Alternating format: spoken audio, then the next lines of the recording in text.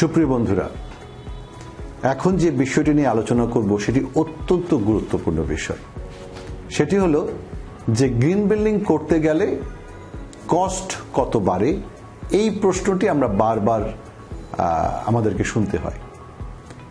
আমি বলি একজন এক্সপার্ট হিসাবে, ভেতরের মানুষ হিসাবে, যে মানুষ এই বিষয়টা খুব ভালো বোঝে, যে গ্রিন বিল্ডিং করতে আসলে খুব একটা বেশি কস্ট লাগে না, অথবা লাগে না বললেই ভালো। এই জন্য বলছি লাগে না বা লাগে না বললেই ভালো, কারণটা হচ্ছে যে গ্রিন বিল্ডিং এই প্রসেসটা যদি আমরা অনুসরণ করি তাহলে এত টাকা আমার আপফ্রন্ট সেভ হবে এবং এত টাকা আমার অনগোয়িং সেভ হবে। তাতে যে কস্টটা আমরা এনকার করি কনসালটেন্সি এবং সার্টিফিকেশন ফি এর জন্য, সেটা সাবসিডাইজ হয়ে যায় এবং সেটা আমরা খাতা কলমে কেউ বুঝতে চাইলে বুঝিয়ে দিতে পারি। আমি একটু এক্সপ্লেন করি এখানে সংক্ষিপ্তভাবে, তাহলে বুঝতে সুবিধা হবে। এই লিড রেটিং সিস্টেমে টোটাল পয়েন্ট আছে 100 আর বোনাস পয়েন্ট আছে 10। এই হচ্ছে 110 পয়েন্ট। যে কোনো বিল্ডিং, সেটা ফ্যাক্টরি হোক বা কমার্শিয়াল বিল্ডিং হোক বা ইন্টেরিয়র হোক, যে কোনো বিল্ডিং যে গ্রিন হবে তাকে এখান থেকে 40 পয়েন্ট পেতে হবে সার্টিফাইড লেভেলে পৌঁছাবার জন্য। 50-এর উপরে যদি সে পায়, 50 থেকে 59, তাহলে সে সিলভার সার্টিফাইড। 60 থেকে 79 পর্যন্ত গোল্ড সার্টিফাইড, 80 এবং প্লাস পেলে প্লাটিনাম সার্টিফাইড। তাহলে আমরা দেখলাম যে 40 পয়েন্ট পেলে যদি সে সার্টিফাইড হয়, তাহলে 40 পয়েন্টের জন্য তাকে আসলে কি করতে হবে সেটা আমি একটু এক্সপ্লেন করছি। কিন্তু তার আগে আরেকটি কথা বলি, এই 110 পয়েন্ট ছাড়াও প্রত্যেকটা রেটিং সিস্টেমে কিছু প্রিরিকুইজিট আছে যেটা আপনাকে করতেই হবে। কেমন? ম্যান্ডেটরি। সেটা না করলে আপনি যত পয়েন্টই পান আপনি সার্টিফাইড হবেন না। তাহলে আমরা যদি দেখি যে প্রিরিকুইজিটগুলোর কস্ট, প্রিরিকুইজিটগুলো কি এবং তার কস্ট কত, তাহলে আমাদের ওই কস্টটা ম্যান্ডেটরি, সেটা আমরা বুঝে যাব। তাহলে আমরা আসি নতুন বিল্ডিং এর ক্ষেত্রে। নতুন বিল্ডিং এর ক্ষেত্রে 3টে প্রিরিকুইজিট আছে যেটা কস্ট রিলেটেড, আর বাকি যে 9টা আছে সেগুলোতে আসলে কস্ট নেই, সেগুলো প্ল্যান পলিসি রিলেটেড। যেমন আমরা বলি no smoking policy, irrigation sedimentation control plan, right? এরকম পলিসি, গ্রিন ক্লিনিং পলিসি, এরকম পলিসি আছে যেগুলো আপনাকে করতে হবে। আপনি অ্যাডাপ্ট করবেন, পলিসিগুলো আপনি অ্যাডাপ্ট করবেন এবং সেই মতো চলবেন, তাতে খুব একটা কস্ট ইনভলভ না।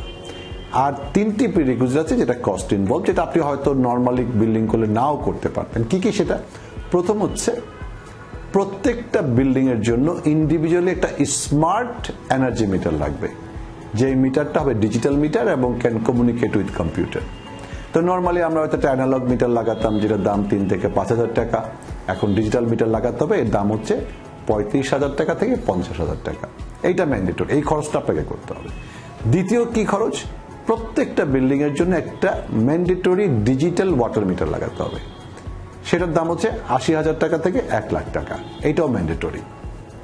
তৃতীয় যে খরচটা নতুন বিল্ডিং এর ক্ষেত্রে ম্যান্ডেটরি, সেটা হচ্ছে প্রত্যেকটা এয়ার কন্ডিশন স্পেসে ফ্রেশ এয়ার থাকতে হবে এয়ার কন্ডিশনের সাথে। আমরা তো স্প্লিট এসি ইউজ করতাম, তাতে ফ্রেশ এয়ার নেই।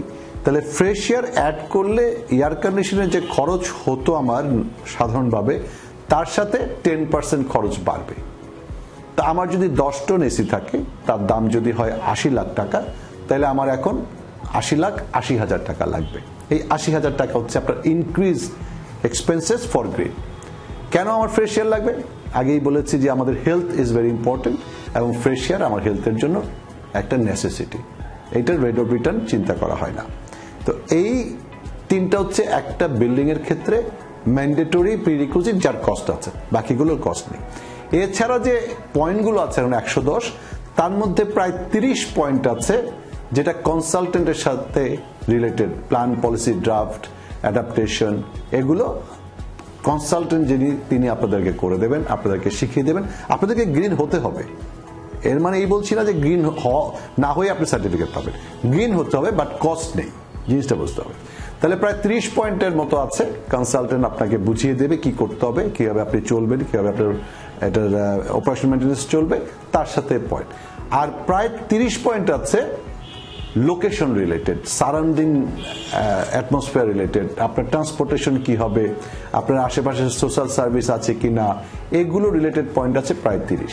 তাহলে কনসালটেন্টের কাছে 30 এবং কস্ট ছাড়া পয়েন্ট আছে 30, তাহলে প্রায় 60 পয়েন্ট আছে যার জন্য আসলে কোনো কস্ট লাগে না। তাহলে আমরা যদি 3টা প্রিরিকুইজিট মেনটেন করি আর বাদবাকিগুলো প্রিরিকুইজিটগুলোর অ্যাডাপ্টেশন করি, প্ল্যান পলিসি, আর এই 60 পয়েন্ট নিয়ে কাজ করি, তাহলে কিন্তু আমরা গোল্ড সার্টিফিকেট পেতে পারি খুব সহজেই বেসড অন লোকেশন। কারণ লোকেশনের পয়েন্টগুলো যদি আমরা ম্যাক্সিমাম পাই তাহলে গোল্ড পাওয়া সম্ভব। তা না হলে যে কোনো প্রজেক্ট শুধু প্রিরিকুইজিটগুলো কস্ট বেয়ার করে অ্যাকচুয়াল গ্রিন জিনিসটাকে ফলো করে সিলভার সার্টিফিকেট পেতে পারে। আর এক্সিস্টিং বিল্ডিং এর ক্ষেত্রে একটা এডিশনাল কস্ট আছে যেটা নতুন বিল্ডিং এর ক্ষেত্রে নেই, সেটা হচ্ছে বাথরুমগুলোতে আমার একটা ডুয়েল ফ্লাশ লাগাতে হবে। নতুন বিল্ডিং এ নেই এই জন্যই, কারণ নতুন বিল্ডিং আমরা তো ফ্লাশ লাগাবো, কিন্তু সেগুলো এখন লোকালি অ্যাভেলেবল। আপনি যেরকম কমোড কিনতেনি এখন সেই কমোডে কিনবেন, আপনাকে এক্সট্রা কোনো টাকা দিতে হচ্ছে না গ্রিডের জন্য। That is the point. কেমন যে খরচ আপনি, এবং বাদ বাকি বিল্ডিং এর যত ম্যাটেরিয়ালস সব কিছু কিন্তু আমাদের লোকাল ম্যাটেরিয়াল যেভাবে আমরা বিল্ডিং করি, এবং সেটা দিয়েই আমরা কিন্তু গ্রিন বিল্ডিং করব। শুধু আমরা চুজ করব between those materials which one is better for green. যেমন একটা এক্সাম্পল দিচ্ছি, পেইন্ট। আমাদের লো ভিওসি পেইন্ট ইউজ করতে হবে। এখন বাংলাদেশে লো ভিওসি পেইন্ট আছে যার দাম নর্মাল অন্য পেইন্টের মতোই, বেশি না। শুধু আমাকে চুজ করতে হবে লো ভিওসি। ওয়াটার ফিক্সার্স গুলো চুজ করতে হবে লো water flow fixers. So it will not increase the cost of your building. কেমন? সো তাইলে কি দাঁড়ালো? তাহলে আমরা দেখতে পাচ্ছি যে আমরা যদি একটু বুঝে কাজটা করি তাহলে অনেক কিছু আমরা করব, গ্রিনটাকে ফলো করব, গ্রিনের প্ল্যান পলিসিগুলো ফলো করব এবং অ্যাডাপ্ট করব, ইমপ্লিমেন্ট করব, কিন্তু এর সাথে কস্টের যোগাযোগ। এবং মজার ব্যাপার হলো যখনই আপনি গ্রিনের প্ল্যান পলিসিগুলো অ্যাডাপ্ট করবেন এবং ইমপ্লিমেন্ট করবেন, আপনার building will become world standard building. কারণ গ্রিন লিড ফলো করে বিভিন্ন ওয়ার্ল্ড স্ট্যান্ডার্ডকে তার বেস লাইন হিসাবে, আশ্রয়, ইয়েসনা, ইপ্যাক্ট, এগুলো।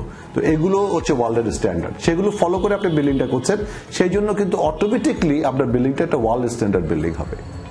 কেমন? তো সেটা আরেকটা সুবিধা। তৃতীয় যে সুবিধা সবচেয়ে ইম্পর্টেন্ট নতুন বিল্ডিং এর ক্ষেত্রে বলছি, এটা খুব মনোযোগ দিয়ে শুনবেন এই অংশটা। গ্রিন বিল্ডিং এর প্রথম ক্রেডিট হচ্ছে নতুন বিল্ডিং এর ক্ষেত্রে ইন্টিগ্রেটেড ডিজাইন প্রসেস। মানে হচ্ছে ডিজাইনটা হবে সমস্ত কনসালটেন্টরা মিলে একসাথে বসে।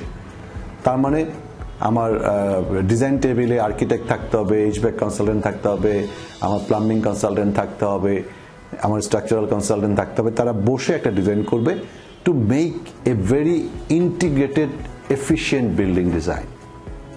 তাতে কি হবে? আপনার ওভারঅল যে কস্ট অফ কনস্ট্রাকশন সেখানে গিয়ে কিন্তু সবকিছু মিনিমাইজ হবে, কারণ সবকিছু অনেক বেশি অ্যানালাইজ করা হবে। আরেকটা সুবিধা হবে ইন্টিগ্রেটেড ডিজাইন প্রসেস করলে, যে আমরা এইটা পুরোটা নিয়ে গ্রিন বিল্ডিং হলে কি হয়, আমরা এটাকে এনার্জি মডেলিং বলি বা এনার্জি সিমুলেশন বলি, আপনারা জানেন। এটা করব, এটা করে কিন্তু আমরা এই পুরো ডিজাইনটাকে ইভালুয়েট করব, যে ডিজাইনটা এয়ার ফ্লো ঠিক আছে কিনা, হিট গেইন ঠিক আছে কিনা, ডেলাইট ইউজ ঠিক আছে কিনা। কেমন? একই সাথে কোনো কিছু ওভার সাইজ হয়েছে কিনা, কোনো কিছু আন্ডার সাইজ হয়েছে কিনা, স্পেশালি আপনার ventilation, air condition system and lighting.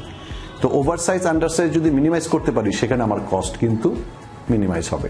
একই সাথে যখন সমস্ত ডিজাইনগুলো আমার হাতে থাকবে এবং আমি কনস্ট্রাকশনে যাব, আমি কনস্ট্রাকশন ম্যানেজমেন্ট করতে পারবো অনেক এফিশিয়েন্টলি। রিসার্চ বলে যে ইন্টিগ্রেটেড ডিজাইন প্রসেস ফলো করে যদি ডিজাইন করে আমরা কনস্ট্রাকশনে যাই, construction time will be reduce 30 to 40%. That is a huge number. Okay, lastly যেটা হয় এই গ্রিন বিল্ডিং এর ক্ষেত্রে, যে আমরা একটা থার্ড পার্টি অডিট করি, যেটাকে আমরা বলি কমিশনিং। তার মানে third party will come and check that all the vendors delivered what they promise and all the product working as they describe in their data sheet. তার মানে আমি যদি 22 ওয়াটের বাল্ব কিনে থাকি, এলইডি বাল্ব, সেটা 22 ওয়াট আছে কিনা, আমি 10 টনের এসি কিনলে সেটা 10 টন নাকি 10.5 টন নাকি 9.5 টন, আই নো দ্যাট। আমি যে এক্সজস্ট ফ্যানটা কিনেছি তার সিএফএমটা ঠিক আছে কিনা। কেমন? তো এইগুলো কিন্তু আমরা জেনে যাচ্ছি উইদিন দিস কনসালটেন্সি। এটা এই কমিশনিংটা is a part of the consultancy. তাহলে আমরা কি পাচ্ছি? প্রথমে আমরা একটা ডিজাইন, ইন্টিগ্রেটেড ডিজাইন প্রসেস পাচ্ছি, একটা থার্ড পার্টি ভেরিফিকেশন পাচ্ছি, এনার্জি সিমুলেশন পাচ্ছি, ডেলাইট সিমুলেশন পাচ্ছি, সানপাথ অ্যানালাইসিস পাচ্ছি। লাস্টলি আমাদের গ্রিন বিল্ডিং কনসালটেন্টরা মনিটর করবে প্রজেক্টটাকে, অ্যান্ড ফাইনালি আমরা একটা অডিট করব। তার মানে একটা বিল্ডিং হওয়া থেকে শেষ পর্যন্ত পুরো ব্যাপারটা আন্ডার প্রসেসে থাকবে, একটা স্ক্রুটিনির মধ্যে থাকবে, যেখানে সবকিছু খুব সিস্টেমেটিক ভাবে হবে। তো গ্রিন বিল্ডিং করলে এই বেনিফিটগুলো কিন্তু সম্ভব। আর এক্সিস্টিং বিল্ডিং এর ক্ষেত্রে যেটা হবে, যে এক্সিস্টিং বিল্ডিং এর আমরা যেটা করি সেখানে আশ্রয় লেভেল 1 লেভেল 2 এনার্জি অডিট করি। আমি এই পর্যন্ত প্রায় 40টি প্রজেক্টের সাথে ইনভলভ এক্সিস্টিং বিল্ডিং। মিনিমাম আমরা দেখেছি যে আমরা 15 to 25% এনার্জি সেভ করতে পারি, টোটাল এনার্জি যেটা ইউজ করছে গার্মেন্টস বা building or what ever we are doing. So একটা যদি স্থাপনার এনার্জি কস্ট হয় 10 লাখ টাকা, উই ক্যান সেভ 2 থেকে 2.5 লাখ টাকা per month for that building.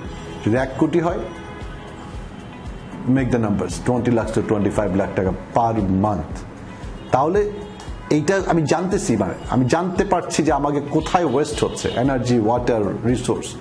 এবং একই সাথে এক্সিস্টিং বিল্ডিং, গ্রিন বিল্ডিং করলে যে বেনিফিটটা হচ্ছে, প্রতিটা space will be day light, fresh air will be ইনশিওর্ড।